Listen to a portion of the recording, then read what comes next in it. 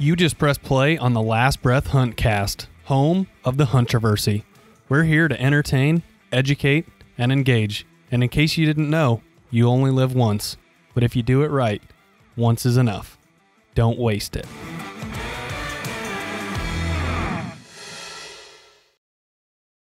Okay, everybody, welcome to episode number 59 of the Last Breath Huntcast. I'm one of your hosts, Grant, and right next to me on my left, in case you guys are viewing this podcast on YouTube, is Garrett. How you doing tonight? Hello, everyone. And across the table from me and to Garrett's left, we have a special guest tonight, and you guys will be able to tell if you're watching the video version of the podcast on YouTube that we are no longer in our podcast studio, but instead we are in a taxidermy studio, which brings us to our special guest tonight, Wayne Tompkins. How you doing, Wayne? I'm doing good. How about you guys? Excellent. Happy to be here, and if you guys can take a look at the inside of his shop, I mean, it's impressive how clean it is to me. The first time I came in here, I'm like, wow, this is an extremely clean shop, how organized it is, because as a type A person myself, I respect like when I see good organization, so kudos to you for that. So this is just a reminder for those of you guys that are tuned in to our podcast that you can listen to a new episode every Monday morning, brand new on iTunes, Spotify, Libsyn, or you can watch on YouTube every Monday. So our guest is Wayne Tompkins of Tompkins Taxidermy out of Muscatine, Iowa. So we're not going to do a 30-second introduction today because this whole episode is all about the man sitting right across from me with Garrett and I, and that is Wayne. So since this episode is all about Wayne, we're going to get into our first topic of the episode, and that is to have you, Wayne. You've shared the story with Garrett and I, which I thought it was really cool, but why exactly did you take the leap and start Tompkins Taxidermy full-time? Because you've been doing it for how many years? Over 30. I've been doing it for over 30 years. Well, what happened, I've always wanted to have my own shop and do that, but I've always just done it on the side. I was taught by a former world champion, many, many years ago. I got deer and raised them for 8 years to study, competed, did really well, but I just never had the nerve. I worked at H&I, and I had 30 years in. I was just scared. I just didn't know. Yeah. Well, I had a cousin that was dying, and they told me if I wanted to see him alive, I needed to come see him. So I went to see him, and they said he was unresponsive. They had changed his clothes. He never opened his eyes or nothing. They didn't think he had much time. So I went to see him, and when I started talking, he opens his eyes and he looks at me. So we're all kind of looking at him Wow. like, what's going on? Yeah. Nobody knew what to say. And then he starts talking just like normal. And he says, oh, the deer you did for me and the one you did for my grandson, I think are the most beautiful things I've ever seen. Everybody starts crying. Everybody starts bawling. Mm-hmm. This was on a Saturday, okay? I came home, talked to my wife, and I told her, I said, I think somebody's trying to tell me something. I went into work after 33 years. I went into work on Monday and told them I quit. I'm going to do taxidermy full-time. In my head, I had a lot of big ideas. There was a lot of stuff to overcome, but I knew we could do it. I wanted to build this new shop. I wanted a lot of things to happen, and everything's fell right into line. It's been pretty incredible. I mean, awesome. So you've been mounting taxidermy for 30 years kind of on the side, but then When did you take the leap? Was it last year or the year before that? 2 years ago. 2 years ago. So in 2018, you built this shop and started. I built this shop. I quit my job in 2018. Mm-hmm. Continue to do it out of my house just like I was doing it for a year. Yep. And then I built this shop last year. And then from here on, it's just been incredible. Everything's working great. And don't be humble. Now's the time to brag and boast. Let everybody know. Part of building the shop is because the demand was there. People knew who you were. You had a lot of guys that you had done work for. And now it's like you took the leap of faith. You needed this space. Yes. Yeah, we did. I had no idea. I had no idea it would grow so big once I opened the doors. So fast. I was in awe. I was really humbled. I didn't know what to think of it. Yeah. But I knew, like I said, I knew we could do a good job. We could do what people wanted, what they needed. We just needed more room, and I needed a little bit of help. And that's where I brought on an apprentice, Michael, who's not here with us today. He's out at a golf tournament or something, but I'll introduce him a little you later said chasing women Sure. and drinking all kinds of beers. shots or something. He Gee. wouldn't really tell me. Uh-huh, Just said he really had to have the day off. So. Okay, well, good for him. And that in and of itself, like the fact that you have another person working full time for you, like there's two of you in here like round the clock, Yes. whipping out deer heads, like 8 to 10 hours a day. like that's impressive to me too, just because you're like, it's not just like you're dinking around with a side job like in your shed. It's like, I built this business and I hired someone, which is a huge expense for a person that's like a business owner. Yep. To have a full-time employee. And so you guys are serious about churning out deer heads. Exactly. This is what we're doing. And I want everybody to know when somebody kills a big deer, I want our name brought up. I mean, that's what I'm striving for. Not just deer. Well, yeah. Moose, antelope, elk, bear. We can do a little bit of everything. Deer is my passion. I Yep. love them. I like to chase them. But yeah, we can do anything. We've tackled all kinds of life-size stuff and small stuff. I mean, Yeah, absolutely. Just by the look of the shop here, you've got turkeys in the corner, a rack full of whitetails, fox on some habitat there, a ton of whitetails being mounted up, a huge bull moose that you've killed, another bull moose on the form. In the background, right? In the background. Caribou, antelope, hog, black buck, Black buck. javelina. Yep. I mean, so you can do you're far reaching well beyond like your normal. Four-legged animals. That's Yeah, your yeah, forte, yeah. right? Yeah, mammals, everything. Yep. And recently snakes. Yeah, we catch a few of those every year in Giant Texas. rattlers. This guy's got a set of balls on him like cannonballs, man. Yep. I mean, every freaking year. Well, and We'll get you down there. You'll go down there once. And they're big. Oh yeah, they're big. They're big. That's what they're she not said. Like, yeah. You know, us in Colorado, we like run into like some like 2.5 foot like rattlesnakes, and the guys out there are like, oh yeah, it's like an average one. No. Wayne's like, these are like 5 footers, man. Oh yeah, and big Huge. around. How much do they weigh? I don't know. I never really lipped one to hold it like a bass.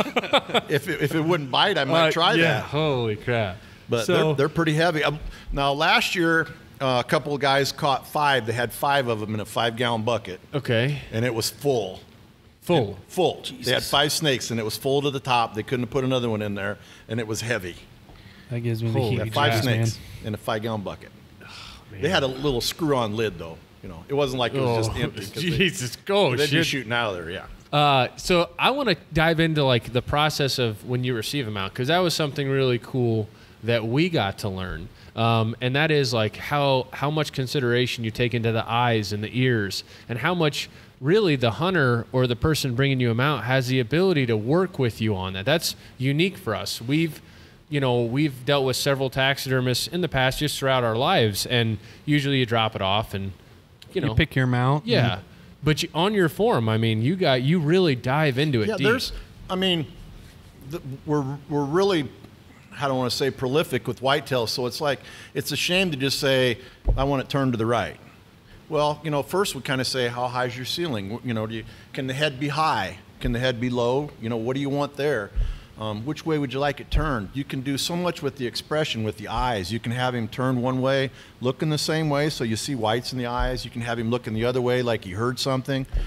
Same thing with the ears. They're flighty animals. They're always moving around. Old school is eyes straight ahead, ears up. Right. We can do that, but if you watch a whitetail for like 10 seconds, they're moving around and stuff, Oh, yeah. unless they got you pegged. And then you're and I don't like to screwed. see that, so I try to stay away from that. So it's just a shame not to be able to do, when you come, it's like, where do you want to put it? What kind of expression? How do you want it to look? Where do you want it looking into the room? You can do that. Right. So why not? Why Right. wouldn't you? I agree.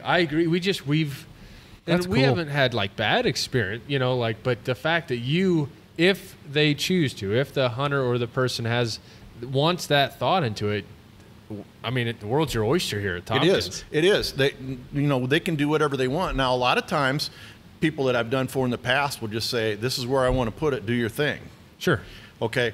Well, that can get you in trouble. Yeah. Because from my standpoint, there's one back here on the stand that he wanted just a semi-sneak or whatever. Well, it's an open mouth lip curl, because he's like, I'm turning you loose. You do what you think looks good. Yeah. So he's got a whole bunch of them on a wall. This is the last one that's in there. This is the one he needs. Oh yeah. Yeah. So, but we right can there, do anything. right there. Yeah. Yeah. So he doesn't. maybe don't show that because he don't know that's coming yet. Okay. But okay. he'll love it. So that's a surprise. Yeah, that's a surprise. Surprise. So We kind of already got into that a little bit, just, from that last question you asked him. But I guess a customer that is brand new, because I do want to get all your information out as much as we can in this podcast about your business and about your costs. So that way everybody listening knows, like, if I take it to Tompkins, these are the things I can expect. And that was the overarching question that I had for you tonight, Wayne, was when a customer who's new to Tompkins that doesn't know you from Adam looks you up, what can they expect when they walk in the door? They can expect it a professional. Like I say, the shop's real clean. We'll do everything we can in our power. This is what we do. It's all about deer. It's all about hunting. We've even went out, somebody's called me and, well, I hit one. We've even went out and helped people look for them. I mean, if you're not sure about it, you can come in. We'll skin it out here. If we're going to mount it, it's a no-brainer. Let's get it done right. We don't have to worry about it's too short. Something's wrong with it. But when they come, they'll expect it easy in a year, probably around 8 months, 6-8 months. Wow. The early of the season, they'll get it back right away. Later in the season, it's going to be a little bit longer, but I mean, real timely. That's what we built this for, and that's what we're doing. And so far, we're doing it. I mean, you can see our rack over there is kind of getting sparse, and there was several hundred on there earlier. Right. So right, and here we are, shoot, a couple weeks before season. Yeah, so that means And those ending whitetails there are still, I mean, you could still get those deer back to Well their, before a year. well before even 9 months, Yes. just with the duration of the yeah, 'cause Illinois and those will Iowa be done seasons. in about 2 weeks. Yeah. I also think it's important to tell people, Wayne, that, like, everything happens in-house. You tan your hides, Yep. you paint, finish, dry, everything here. Everything in-house. The only thing that we send out is bear rugs. Yep. That's it. Everything else is tanned in-house. If we're going to mount it, we tan it. And you know what? That's awesome that you're that honest about it. This is what we do, except for bear rugs. You send them out. Yep. I mean, not that people try to hide behind some of those things, but I don't know, that level of honesty strikes a chord with me, and I appreciate it. I think the other cool thing to note too is, like, anybody can walk in this door, and like the first time we stopped in, you guys just were at a point where you could hang it up or whatever. You came. Like, we're normal people. Like, there's Yeah. not a stranger that comes through here. Oh, no, You no. got a beer full of fridge full of beer. Yeah. And like, dude.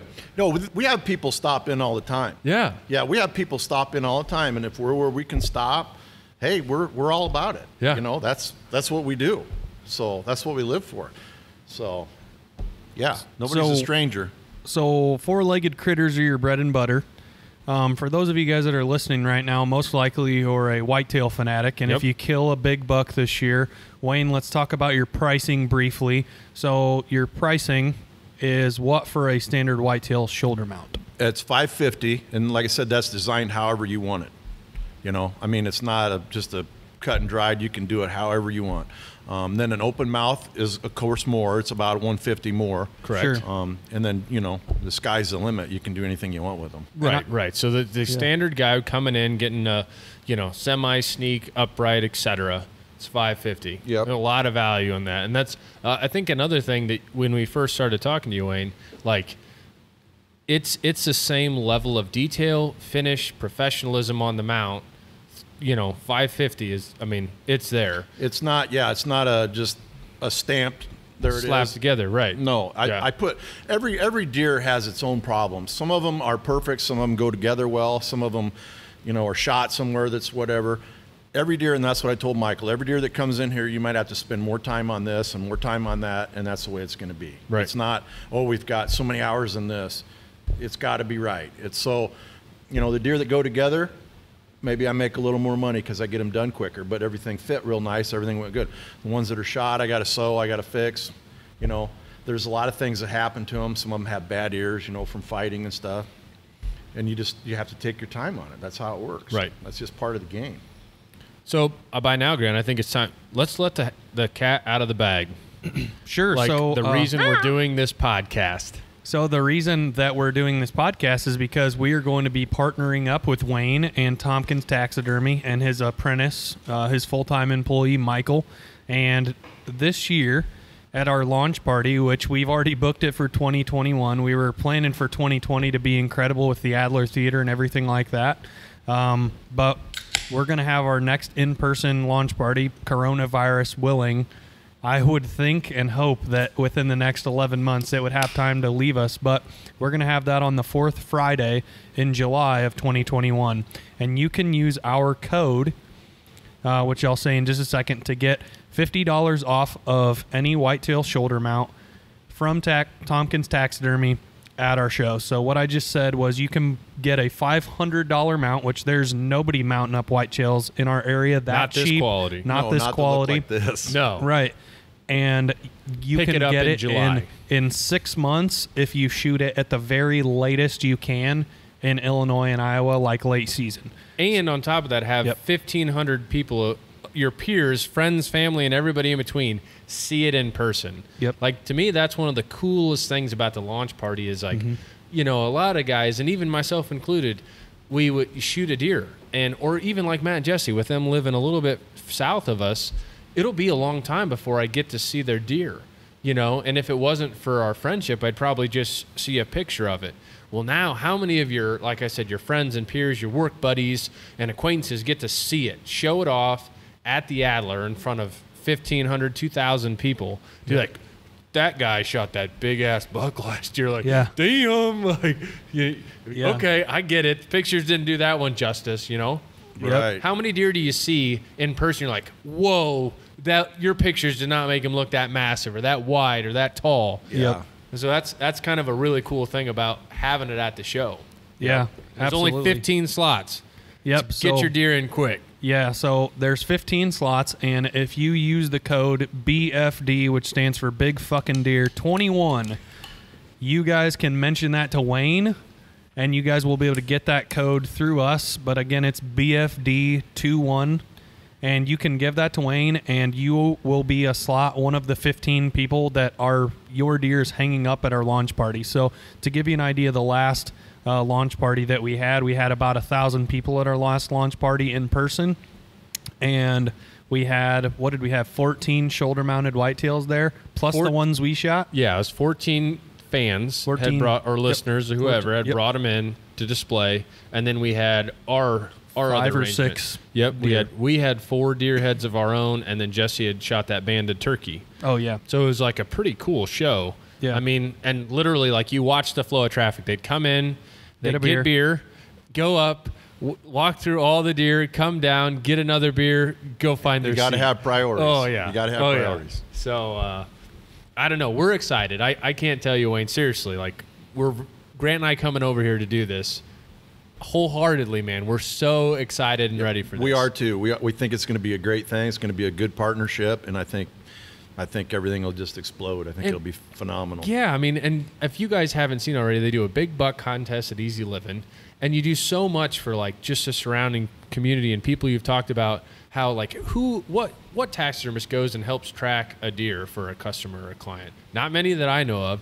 And the fact, like you said, bring your deer in here. If you have a deer of a lifetime, or you've never caped out a big deer, you've got a great big garage door, you got a winch and a floor drain. Yep. You'll skin it out right here for them. Yep. Show and then them they don't have to worry about. Yeah. There's nothing that breaks my heart more than somebody.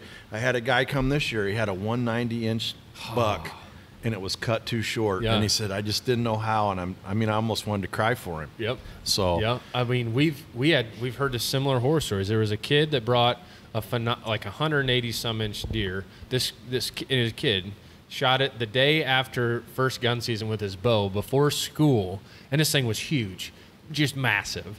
And his dad, bless his heart, caped it out, but it was, like probably 5 or 6 inches short. And some guys don't understand how much shoulder and back you really need on a cape. Right. And it's the backside, not the belly side, that always seems to get cut short. Like, oh, I got the neck, we're good. Yep. And exactly. this poor kid, it was still, he was able to get his deer mounted, but he couldn't use that cape. Yep. And it's a little bit of an element to that, to Yep. making that whole thing come together. It is. Yep.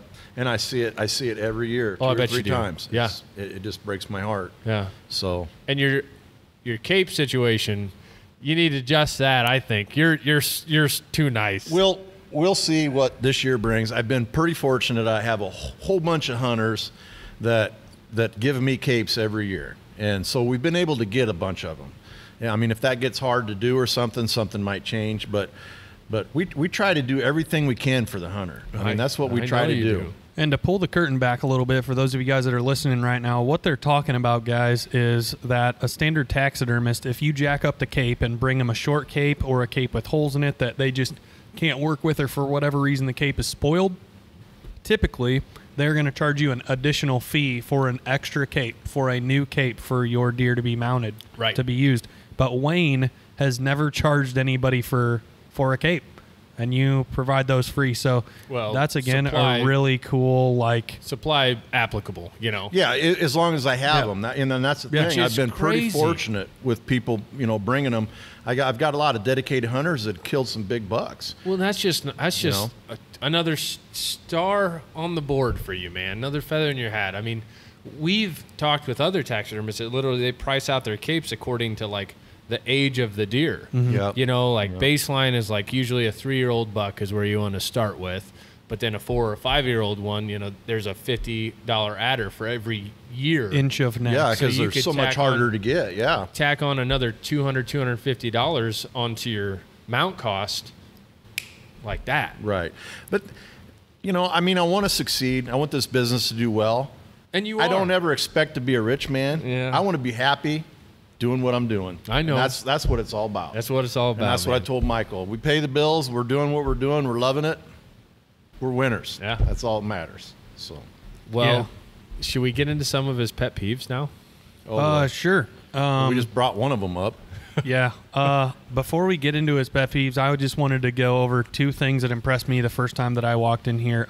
Thing number 1 is that rack that those of you that are listening, watching this on YouTube right now. So that rack will hold, the big rack. The big rack. See it up there? Big rack. The big rack. Yeah. And that thing will hold how many deer, Wayne? It'll hold about 300. And so I asked Wayne last year, how many deer did you do? And how many deer did you do? And including all your 2019 bucks, how many did you do? How many did you have on that rack? Probably around 250. So 250 whitetails. It is 1 month as of today when we're recording this. It is 1 month before season, and he's got, 10, 15 left on there? Well, that's it. All that I've really got are the ones on this side. There's 1, 2, 3, 4, 5, 6. Because the little ones on the other side are mine and some of my buddies. And then the ones up here are ones people just brought last week. One is an old mount somebody did. I've got to put another cape. Sure. And the other one's a mule deer a guy killed in 2000, and I bought a mule deer cape, and he wants it done. So that's kind of like starting over, for the next go round. Gosh. That's impressive to me, because I know of many taxidermists that are a year, 18 months, 24 months out. And at that point, if you're not a diehard whitetail hunter, and you don't know the buck intimately, like trail camera history or history in general with encounters or stuff, you may have forgotten. At least there's some people that I know that are I forgot what my deer looks like because it's been 2 years. Dude. And it's impressive to me that you whipped up about 300 deer, probably 400 animals total just last year, and we are still a month out from season. The second thing that impressed me is that call board right over there, right next to the rack. So that's impressive to me, because you and Michael take notes of who called you guys while you were at work and of who you did or did not call back yet before the end of the business day. And you told me that, and I was blown away by that. So you will, while you're in here, you may not catch every phone call, but you call them back by the end of the business day. And that's awesome. Customer service. Yeah, and you can stop by here. We're here Monday through Friday, and there's things we do during the season. We do a lot of running. Like say we're up at Easy Living doing stuff. We like to mind the store when they're all out deer hunting. We figure that's part of the game. They want to all deer hunt. Illinois and Iowa seasons aren't lined up. Yeah, aren't lined up. So we go take care of the store. We want to have a big sale and stuff. Todd never lets me, but we try. But so during the season, there's times when I'm kind of busy, but I always will get back to you. But from till the season, we're here every day. So Monday through Friday. Here's the thing: I'm an impatient person. I'll tell you right now, it's amazing I'm a deer hunter, because you shoot a big buck and like the excitement there, and it's like it's almost short lived because if you're a pretty standard guy, I bet like after you shoot a deer, most cases you'll probably have the head and the cape here within 3 or 4 days. A lot of guys, some may cape them, but very, very few really pull it off of the face. So they have to bring it in unless they have it in a freezer or something.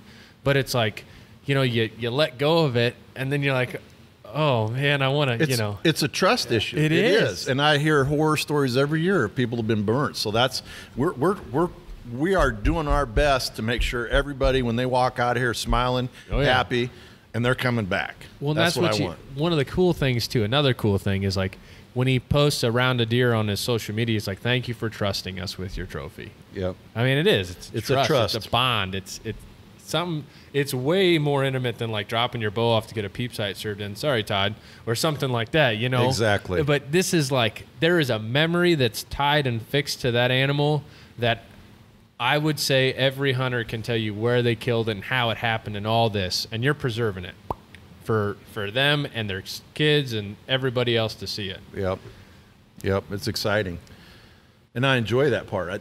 Some of my biggest thrills or whatever are when a kid comes in and brings one. Oh yeah. And they come and pick it up, and you couldn't slap the smile off their face. That to me, I never got that in a factory. No. That seeing that and making somebody is happy, and it's like, that makes me happy. That's why you're doing it. So, All right. pet peeves. Yeah, Pet pet peeves. peeves. So what's your biggest pet peeve? And Rant, brother. My biggest pet peeve is people cutting them too short. If you don't know how to do it, call. We'll come out. I mean, I've even went out and skinned them out for you. Yeah. If you can't get it here, I can come to you. But if you don't know how, don't get that knife out. Sure. Because you're going to do some Damage. quick. Yeah. And then the other thing is, like Garrett said, everybody is proud of their trophy. You need to take care of that trophy, right? I mean, you got the hard parts over. You've hunted it, you've scouted it, you've shot it, but you can't drive it around in your truck and show all your buddies for 3 days if the weather's warm. You got to take care of it. Yeah. You got to get it somewhere. And we do have a cooler too, by the way, that any of our customers can use anytime. You guys are welcome to. If it's hot out, you want to get that deer taken care of, so get it in the cooler. I mean, get it taken care of. Sure. So there's no sense in letting it go to waste, Gotcha. Now, what about like I've often wondered, do people say nicks happen or this or that? I mean, pet peeves as far as a customer comes in and starts to like make claims or accusations. Is that a pet peeve, or is that more of like just some ignorant dude? I've never had that happen. Really? Never had it happen. That's awesome. No, the only complaint that I have ever had, I had one probably 15 years ago, and the fella said he wished he would have had his ears turned different. Sure. And I said, well, I asked you which way you wanted them. Uh-huh. And I mean, you've seen my sheet. I write it on there. That's the only complaint I've had. Really? Yeah. So That's a pretty good all track you got record for pet then. peeves? I figured there'd be some. no, just the knives, and the old wives tell, oh, you got to slit the throat. Oh, don't do that. Oh, geez. We'll spank you if you come in here with one of those. Yeah. Yeah. What the heck? Yeah. Oh. The funniest thing I saw is coyotes get to them sometimes. Literally, I had a guy bring a half a buck in here last year. The coyotes had got to the back end. He took a chainsaw and cut it right down the middle, No way. and he come carrying the front half in. Yeah. With the legs and everything. everything. They had the legs, everything. He's carrying it in. The back half is cut off. Whoa. Yeah. So I've seen some you've good seen ones. some stuff. Yeah, I've seen some good ones. All right. What about soaking your hides? Like, what if you get them really bloody? Should guys spray them down or? I would not. Okay. Water, moisture is not really a good thing. Right. Just get it taken care of as far as cooling it down. Getting it in a freezer, getting it in a cooler, something. The blood and stuff, we don't have any trouble getting that out of them. And the right way. Yeah, the right way. And so nothing gets spoiled and the hide don't slip. We don't have any trouble doing that. So just leave that alone, if you want to take a picture of one or something and get the blood off or something, take something and wipe it off. Sure. But So, you ever had a guy come back and say that the deer's smaller than when he dropped it off? no. No, I've had a few guys that come in and then they start looking at some of the other ones and go, "Oh, I wish." You sure it wasn't that one? It's like, no, I don't think your tag's on that one. Dude, going to the taxidermist is a Humbling. big dose of humble pie. Oh, look at this guy. I'm telling you, I see all the monsters, and it's like, where are you getting these? Oh. Because, yeah, I'm with you. I'll cry on your shoulder later. Oh, You can cry but on you know, mine. it's like you just some big badass bringing in your deer, and you should be proud of it. Absolutely. But you get there and you find out real quick. Your 160-inch deer that you whacked is about sitting in 20th in line on the big and I'm scale. not passing that deer. I Hell mean, I shot no, him for a no. reason, but Me it's just neither. like you're not the big dick on the block today. No, it happens. The worst I've ever seen is just like getting started in the year and have somebody come and it's the biggest thing they've ever killed, and it was the smallest thing in the room. Oh, dude, that's hard. It's hard. It's Because harsh. you can probably see it come out. It's harsh. You can see it in their face. It's harsh. Yeah. Huh. It's harsh. You ever had a guy stiff you? Years ago I did have. That's when I started charging a deposit. I Yeah. didn't used to charge a deposit. Wow. And I did have somebody stiff me.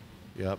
And then so right after that I started charging a deposit, and then I haven't had much trouble since. I've had some guys that gotten some financial binds or something.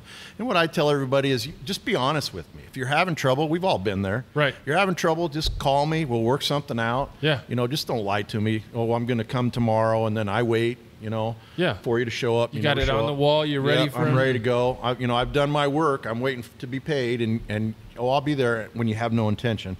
Don't do something like that. That's all I ask. So, but we haven't had too much trouble. We've been pretty fortunate. We've had a lot of loyal people, and they're real good at the ones that are hanging up here. We just put them up there a couple days ago, and they'll be gone probably tomorrow or the next day. Oh, right. Yeah, I bet every weekend they're like, Oh yeah. Right Usually here. Saturday and Sunday they're coming to get them. So. There's some hammers. That one is heavy. And that's an Illinois buck right there. I know that's a shotgun tag. Yep, it is. Yep, that was probably a second season deer. Yep. I can't imagine either getting a call from a taxidermist and saying your deer head is ready and waiting like months and months and months to like go get it. Like as soon as my taxidermist calls me, Oh, yeah. your priority list, everything just shifted down one. And yep, your firstborn kid's getting born on Saturday. Hey, on Saturday morning at 6:00 a.m., my wife's going into labor at 8. Can I come pick up my mount? Yeah, That's, that's what most guys, love- most people are so excited. Oh, yeah. They're so excited. Absolutely. Yeah. So, and that's just incredible. I mean, I just love it. I love everything about it. Oh, yeah. Being able to preserve that memory and give people joy like that, that's the number one reason why I probably won't ever leave my job. It's just like you said, it's that bond that you form with a kid and just being able to make them light up and making their day better. And that's the reason, I guess, why I like teaching kids. But I have another question for you, Wayne. What separates the good from the great taxidermists, in your opinion? The good from the what? The good from the great. The good from the great. The details. It's in the details. And that's what I stress to Michael every day. I think anybody could mount a deer head, but it's the details that set people apart. A lot of deer heads will look good from across the room. I want to look good when you're standing nose to nose looking at them, up the nose, behind the back. The seam should be laying down. It should be, not a gap. Everything should fit. That's the difference. That's Absolutely. my motto. I think, personally, for me, I agree 100% with what you're saying. But on the fact of what you said, you think a lot of guys can mount a deer. I think there's a lot in that service. In the fact, like, being punctual, being great communicators, understanding your customer, sympathizing with your customer. Like you said about being understanding. And then diving in, not so, like, again, I'm emphasizing the fact of how much finesse you put into it. But going the extra step, how do you want your ears turned? How do you want your eyes turned? Where are you putting this in your room? These are questions that no taxidermist has asked me before. That's the details. I mean, that's the details. That's it. That is it. What detail, in your opinion, like whether it comes to the ears, the eyes, the nose, or the seams, or the fleshing, whatever it is, what detail do you think is the easiest to mess up? Like, what's the hardest part of your job when you're like, oh boy, I'm on this thing. This is tough. I would say the eyes. I've got it mastered down. I've got it down now. But, you know, the eyes on any mount, when you look at them, if they're not correct and they're not right, nothing else matters. You're right. Nothing else matters. They've got to be. They You could got have to a be spot perfect on. cape, everything, and then if the eyes are goofy, It's gone. It's all gone. and I think it's because what we draw to. Like, think about here when we're looking at each other, we're looking at each other in the eyes. Yeah. Yep. It's just naturally what we gravitate towards, and Yep. man, it's like the front door of a house. You could have perfect sighting. You got a janky ass front door. You're Yeah. like, what the? Dude? I'm not ringing that bell. Yeah. I'm staying out of there. That's I totally makes sense. Yeah. It's like I said, I've got it mastered, but it's everything. It has to be right. Yeah. It has to be right. It can't be janky. If it's janky, the rest of it doesn't matter. And now that's one of the last things you do on a mount, right? You typically pull the hide over the form, which there's a lot of prep on the form. See, I maybe do a little things a little backwards. No, I do 'em your way. I have the hide all done, right? And I've got, if you can see over here, I don't know if they can see or not, but I've got some forms with the antlers already on them. I fiberglass them in because that's more solid than like plaster or Paris or something like that. Mm-hmm. So I can take them screws out, hit that, pop it off of there. Okay. Then I get the cape, or I get the eyes and I set the eyes. I've got everything, the angles and stuff where I want this deer to be looking. Yep. I'll set the eyes with my clay, right? Then I'll bring the cape out and I'll do the ears in the cape. I'll slide the cape over the form. And then usually if it's just a little neck stub, I'll just have a little cut. I won't have very much at all. I'll open that up and put the horns back in there and screw them down, and they'll go right where they originally were. So I know they're on there because straight. it's molded to I'll it. be They're damned. molded to it. It's all on there straight. Everything. I don't have to eyeball nothing. I've already done all that. And then mount it, put it all together, put the eyes where they go, the nose, the lips, and then sew it up. You know. So a lot of guys will be putting the antlers on there when they're mounting it. They got the cape on there and they're putting the antlers and they're screwing and trying to try to get everything exactly how you want it. It's hard. So I like to do it to begin with, and then, like I said, I can pop it off, put it right back on there, and it's right where I had it. Nothing moves. That's And a it's real phenomenal solid. idea. Yeah, that's why it doesn't. We don't. Holy shit. Wow. I feel like that's kind of atypical, right? Not a lot of people probably do it in that order. Probably not. No. Probably not. We're not normal around here. We're abnormal, but that's okay. It's a good thing. All right. You want to stand out. And Yeah. speaking of that, there's a topic I want to bring up. Now I know, full disclosure, like this is people do it, you know, and there's good taxidermists to do it, but pets. Do you do pets? No. And I'll tell you why. We're really good with what we do. All right. I can put attitude in a deer. Yeah. All right. What I can't do is put personality into something. Right. You never know. You can't do that. Yep. That's why I stay away from that. Yeah. You know, I don't want anything to do with that. I mean, like I said, we're good at what we do, and we can make things look attitude. I can make your dog snarl, you know, when he goes, but it's not going to be the personality your Yeah, it's dog not gonna had be when woofy snarl or whatever. Yeah, you can't do that. Huh. That's- Is there any? Do you get requests for it? Oh yeah, You do. I do. Yeah, I've had people call me, cats, dogs. So then, is there somebody? Do you recommend them? Do you have a guy like this is my go-to pet guy? No, Nah. I just tell them just what I told you. Yeah. And I tell them I would really reconsider. I would really think about it hard, because your dog's gone. He's not coming back. Right. And yeah, so I try to avoid that.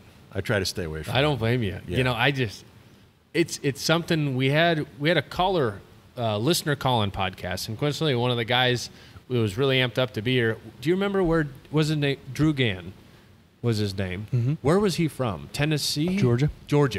Mm-hmm. Down south, and he said he works for a taxidermy firm down there, and he said it's actually a lot of their business. He said it's because there's like I think it's not many people do it. No, So there they- wouldn't be. You know, Yeah, I mean, if they're that's what you packing did, Mr. Kittens on dry ice and sending them down. it would be huge, but I can't see it. I would, yeah, I just can't see it. yeah. Does Delta Drew, McKenzie good make for like you a, for doing it. a I just cat form? Like, where do you get your form at when yeah. you're doing like Does like Delta McKenzie have dog? like a German Shepherd like female form or No, they got coon dog forms though. I've seen those. really? Yeah, they have those. But yeah, a lot of that stuff would have to be casted off the animal, you know, to get what you're wanting. my Because God. yeah, people don't make normal cat forms and things like Wow. that. Yeah. Wow. Shoulder-mounted cat. A shoulder-mounted cat. Well, that's what the one person that called me. It's like, what do you want me to do? Like have it hanging with its claws out, and like you can hang it on the drapes, and then when you're cleaning, pick it up and hang it over here. I mean, what do you want? I don't know. I don't know, man. I just. What would you do? Like you said, what do you do with it? Just put him in his doggy bed? I don't know. Lay it on the edge of the couch. I don't know. It just ain't the same. No, it's not. Yeah. And that would just be a really hard, like you said, they have an expectation of a living animated being, and you're trying to recreate it from something you never see, never knew. Yeah. And then talking about what you said earlier, like the excitement from people that come in the door, like, are they excited to come back and get their, or are they sad? Are they going to cry? Oh, yeah. Totally different, like, interaction there when they come to pick up, like, their dead. We'll just stay away from that. Oh. We'll just not feel that way. You should prank Michael and tell him, like, hey, we got to do this. And, like, just totally give him the go if he doesn't listen to this podcast. But, like, say, this is the next step in your apprenticeship. We could do that. We could do that. Yeah. And just see how far he'd take it. We'd want to have a camera kind of hid so he couldn't see, so we could see his reaction. We could set him up. We'll have, like, we could have like Brenda himself up a wiener dog, or we'll just totally not. We won't have him mount it. No. But like we'll make him act like we're gonna. Yeah, right. You tell him I took this call from this lady. She really loves needs this cat. Yeah. You know this is good for you. And like we could have Brenda, like our mother-in-law, call and she's like, oh, that would be perfect. Oh my God, that'd be perfect. Yeah. Oh, we got to do that. He'd be sweating bullets. Oh, big time. He'd be pacing. There'd be a rut over there in the cement where he's walking back and forth. Oh my gosh. Well, what's next? What do we got next? I just wanted to know, like, if there was a taxidermist rather, and a guy standing next to one another, looking at a fully finished deer head. What details do you think a taxidermist would be able to spot versus a normal guy? You know, this normal guy who just got his deer done is like, oh my God, I'm so happy with this, but it's got some things wrong with it. What are some things that a taxidermist's eye would be able to see as a professional in the field? More like you. When you walk up to somebody else's work, you know, and it's hard. It's probably hard not to analyze it, right? Because it's what you do. But what do you key on first? What do you... The number one thing I see that is all screwed up are the ears. Number one thing. Curled on the edges. If they use the bonded ear method, they're not uniform. They're kind of thick and lumpy, kind of. They're not not good shape. But like I said, the eyes, they're the first thing you look at. I mean, but you can look at them in just a second and know if they're right. And then from there, I go to the ears, and then I go to the nose, and then I'm looking at the mouth. I just kind of, like you said, I kind of analyze them, you know. Yeah. It's just part of the business. That's just what you do. Right. Yeah. Okay. That kind of rounds us out on that. Are you guys ready for some Would You Rathers?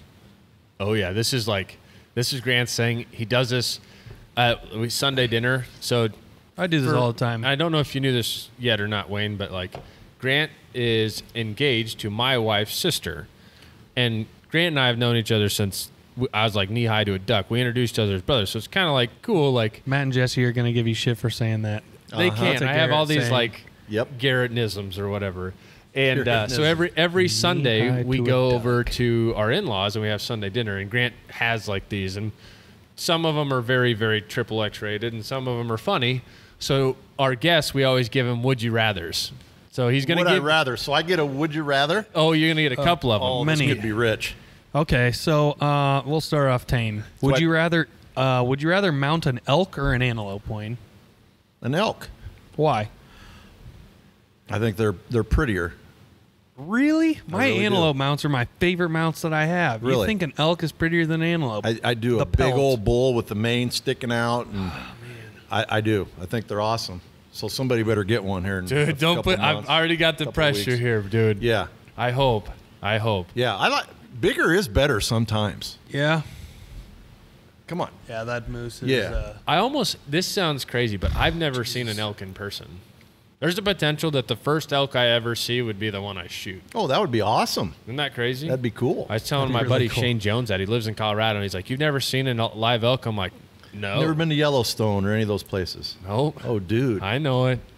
Last summer, one of my teaching buddies and I, every summer we go out to Wyoming backcountry camping, and last summer it was like, I don't know, 6:45 a.m. We were in the Bighorns mountain range in Wyoming, like north central Wyoming, and I hear this bugle just rip that wakes me up out of my tent, and I zip open the fly of my tent, you know, because we're in there way deep. We're on public land at like 15 or 20 miles in, and I hear this thing. I'm like, that sounded like a bugle. And he did it again. And I look down this valley, and you could see for miles out there if you're at a high point of elevation.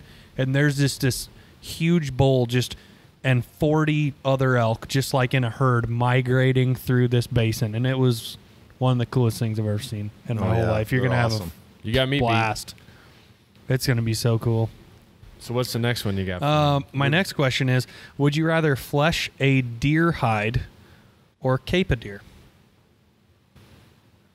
Cape a deer. Why is that? A lot easier, faster. The flesh and the hide.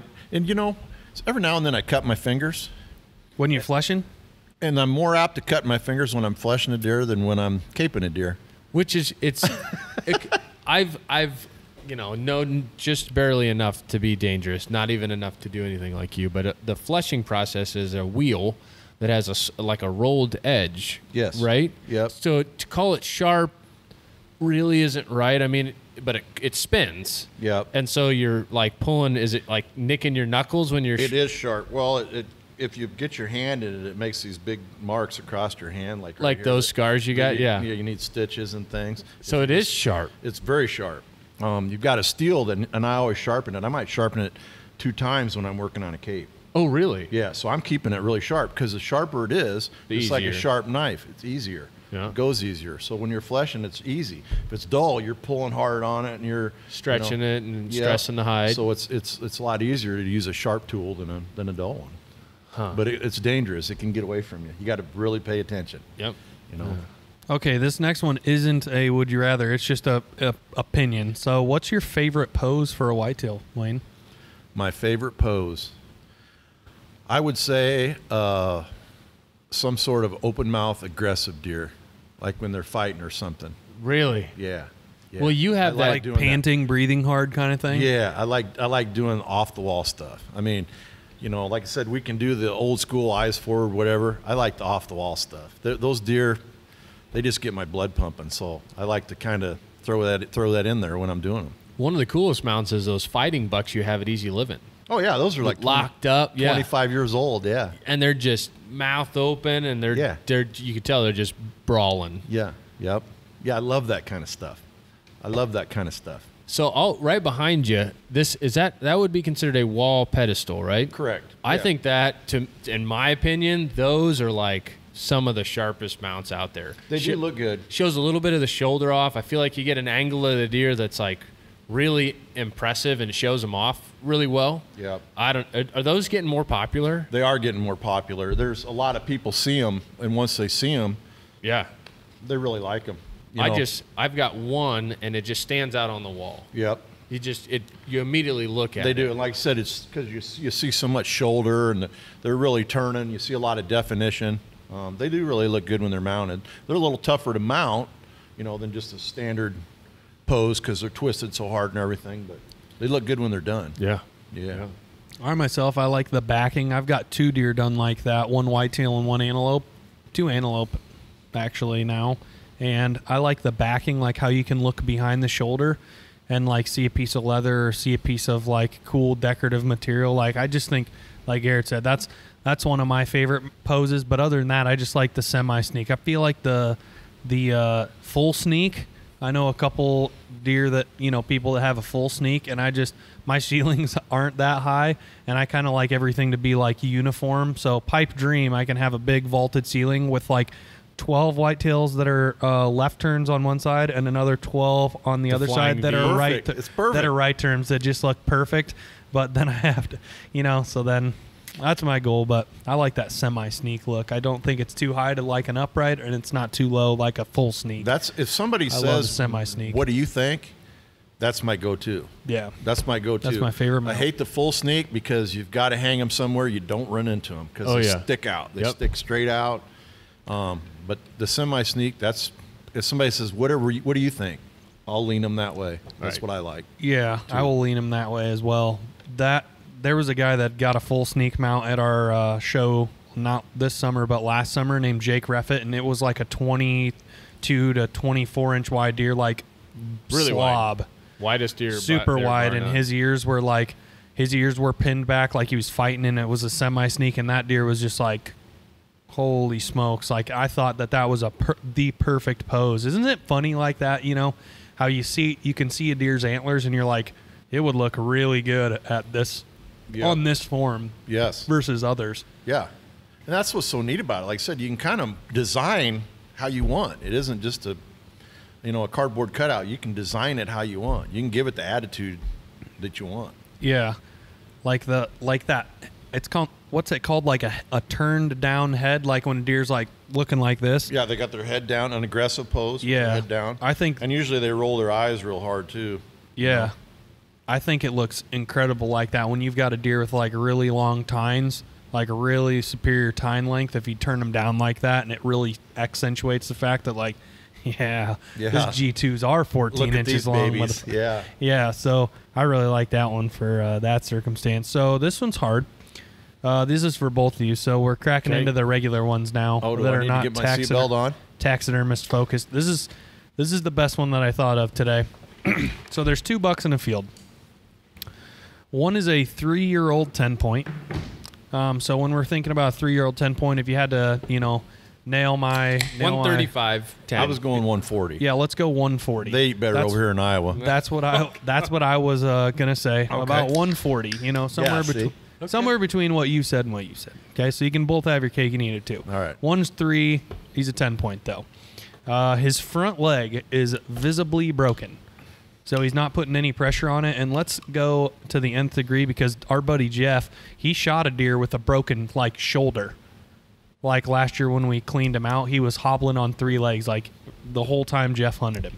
Huge deer, incredible deer. You can watch it on our YouTube channel. It's going to be rolling out really soon. Called The Hunt for Dump on 19 acres. But let's say that the deer is, was hit by a car. All right. In this scenario, I know it's all hypothetical, but you can tell that it's broken and he's not putting any weight on it at all. The other deer out in the field is a 9-year-old buck, and you've watched him for 6 years. You have not yet got an arrow or a slug or a muzzleloader bullet in him. He's harsh. That deer would be your 15th biggest buck all time on your wall, so he's not even close to being number 1. Which one of those 2 deer would you shoot, given what I just told you, Wayne? He would not even make the top 15? He would be number 15. He's on his way down. He would be number 15. So we're talking about the epitome of like a nice framed 8-pointer that's spindly and real shallow tines. Yeah, I'd shoot the boogered one. You'd shoot the one I'd shoot the boogered one. Okay. Yep. Why is that? I don't know. I'm kind of a pet guy. And it's not, I mean, I eat them, don't get me wrong. I didn't get fat eating salad. But I think he needs to be taken out of there. I mean, why let him suffer? Ethically? Ethically. Why let him suffer? Do you think he would die with a broken leg? It depends on how bad it is. Because, I've shot one that got hit by a car. We called him Gimpy. It was stiff. And he lived. He lived. Whoa. He made it. Yeah. But then the next year he got a little bigger, and I did shoot him. Yeah. So, but I don't know if he's not putting weight on it. He's in bad shape. That's bad. I mean, if he's trying to put him out of his misery. Yeah, if he's trying to put some weight on it, that's one thing. But if he's not putting any weight on it, he's in bad shape. You know? He's got a rough road. God, that's a tough one, man. Because you have like the high road, the ethical road that you took, Wayne, and then you have. Well, see, I'm not used to shooting big bucks like you, so it's really not a big issue. Come on. Yeah. Well, I mean. Well, it's not a big buck, though. But right. You got a lot of history it's number with. 16, maybe. Yeah. Come on now. I don't. Oh. I'm probably going to shoot the old buck. You are. You're going to shoot the old one. I am, and I'm probably going to catch hell from people. But, like, there's a chance he could live. And, there is a chance. And, I mean, I don't know if I'd ever. But let me A ask 9-year-old deer? probably not, but let me ask you this from this viewpoint. Somebody else comes along and sees that deer hobbling. Granted, they might be like you, maybe got hit by a car or something. But what's the one thing a lot of people think when they see a deer that's wounded running around? A hunter wounded A it. hunter wounded it. Yeah. You're That's right. the number You're one dead- thing. That's the dead number true. one thing people tend to go to, and it might they have a harsh life, dodging cars, trucks, Fighting. Oh yeah, they'll kill each other. So, but that's another thing I look at too is if there's one out there running around that's injured, that's just an opportunity for somebody to say, hey, that probably was a hunter or something. Somebody that's not educated or doesn't know. Yep. I'm gonna get it out of there. I like that gonna response. get it And out I of did there. not even consider that. No, That's a hell of a good thought. That's right taking there. one for the team for the better of like all Everybody. outdoorsmen. Yeah. God dang it, Wayne. You had to one up me. Sorry. Ah, Jesus. That's a hard one though, man. Because is. the 3-year-old 10-point. I made this up just because I figured in my head that deer would quote unquote score. Like when people talk about big deer, like what's your biggest deer? We're talking about the biggest antlered deer, not the oldest deer, maybe the heaviest deer sometimes. Right. After you talk about the deer with the biggest antlers, you know what Right. I'm saying? But I feel like a 3-year-old 10-point would outscore your 9-year-old buck, just because of his extreme age. Yeah, I see a lot of the older bucks. We got 2 in here this year that were 8.5, and both of them had held their mass real well, and the spread looked the same as prior years. Oh, really? But it seems like the tine length shrinks a little bit. You know what I mean? Mm-hmm. But the one, he had pictures of him since he was 2.5. Wow. And he's always been wide, and every year you can just see it's him, and he's 8.5 now, and from last year, he never did nothing. So probably next year, He was his, tapering. his tines are probably going to be a little shorter. I bet he'd still be wide, but I bet his tines would shrink. Yeah. See, that's what's cool. He gets to see everything. I mean, Everything. from young giants to old freaking war horses. I mean, I've seen some. The neatest one was a guy called, and I got a big 6-pointer. Have you ever seen a big 6-pointer?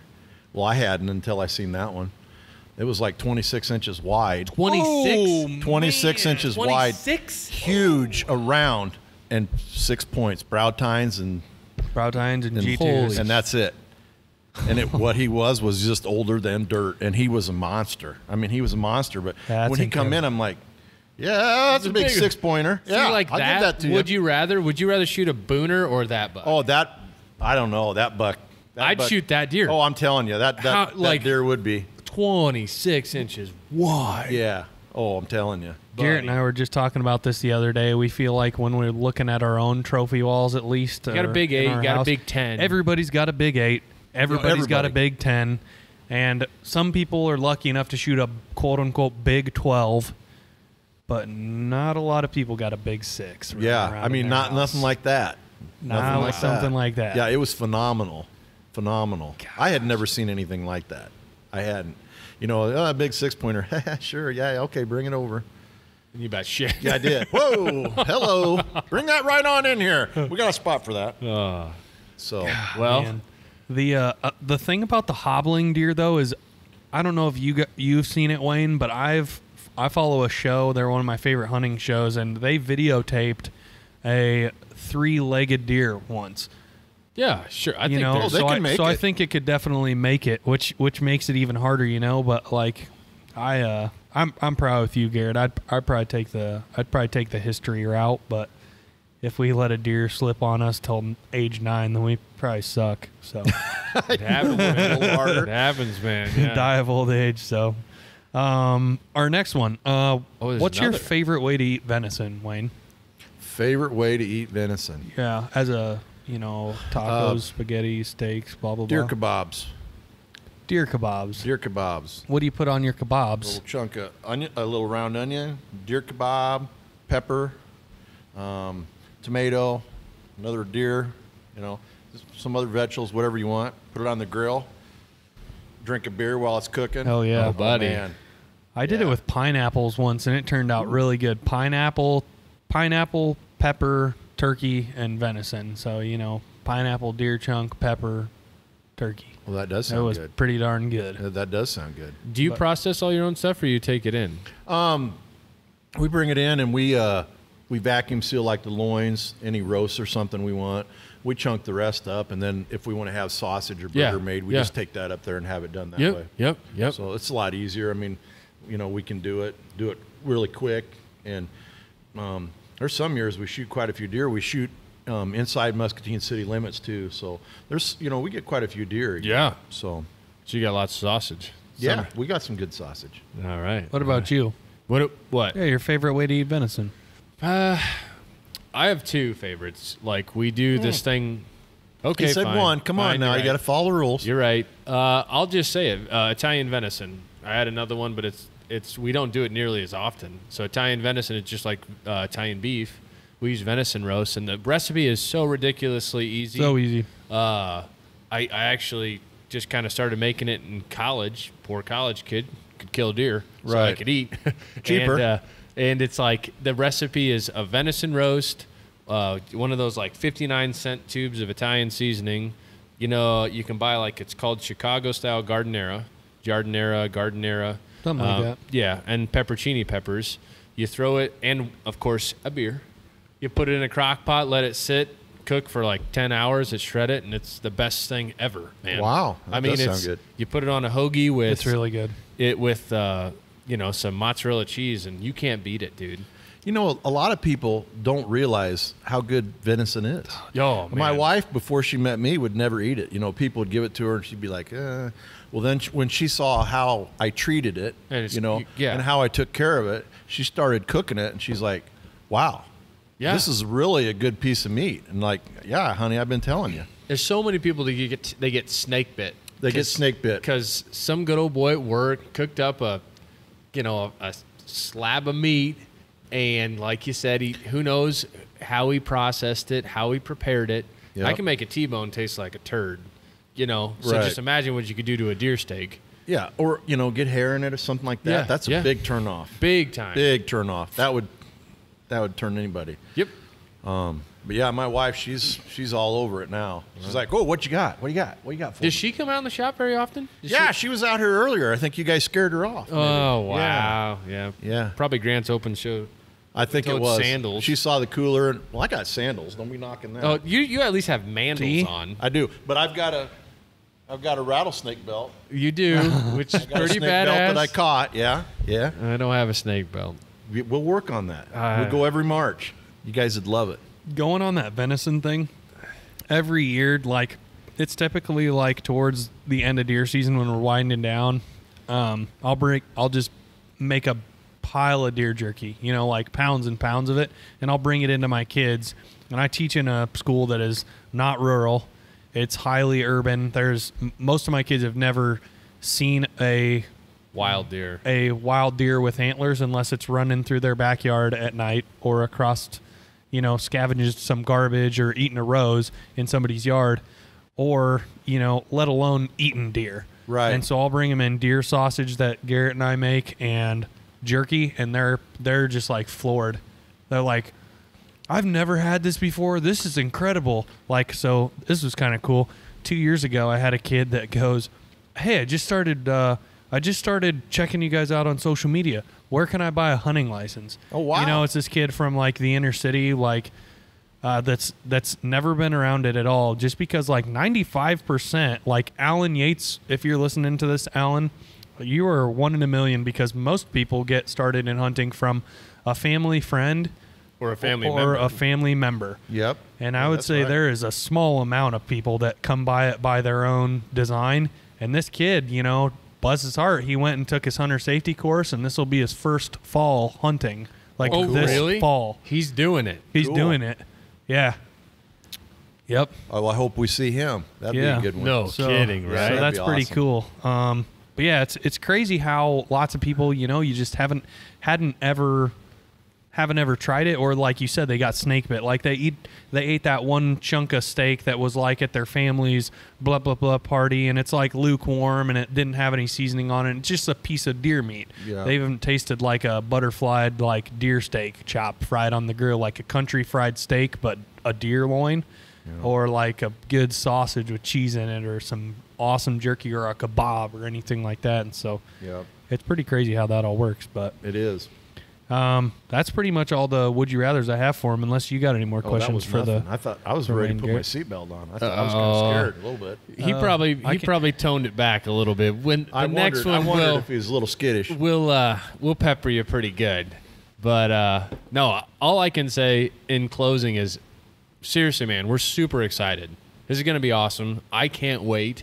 I mean, if I do have an opportunity at an elk, it's going to be pretty cool. I get to bring you the first. I would love to see It's like it. my bucket list animal too. Is it? Yeah. Good. I mean, so we're going to Idaho. It's a really, really good unit. I mean, it's Now, how long are you going to be out there? for 7 days. For 7 days. Yeah. Okay. Yep. So I'm going with the bow, and then Jeff is coming with us, and so I'll be hunting with a bow, and then he'll be hunting with a rifle. So it'll be like kind of worth sharing the hunt, if you will. Right. But I think it should.